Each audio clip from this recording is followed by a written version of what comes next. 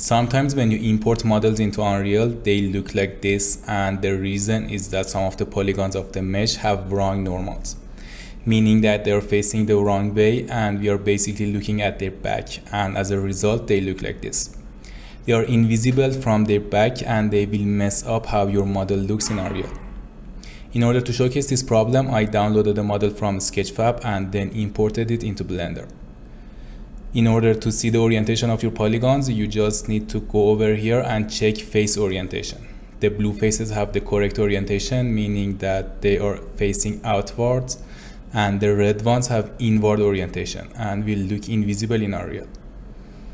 The model didn't have this problem and I manually flipped the normals for the sake of this tutorial. But sometimes when you download models and import and export them between different softwares, this happens and you have to fix it yourself. Here in Blender, you can just select the polygons, search for flip normals, and then change the orientation of the faces.